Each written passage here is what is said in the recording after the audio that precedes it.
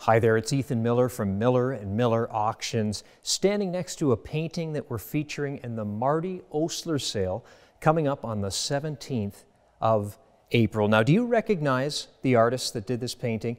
Her name was Maud Lewis, and you might recognize the name because there was a major movie that just came out called Maudie.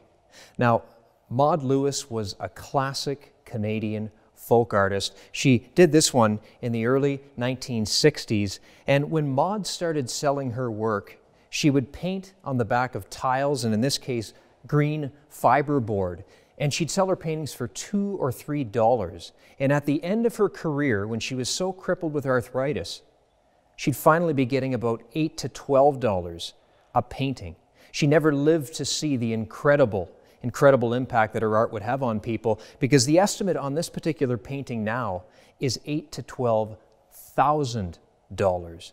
So check it all out online at millerandmillerauctions.com. That's the Marty Osler auction on the 17th of April, coming up at millerandmillerauctions.com. Don't miss out.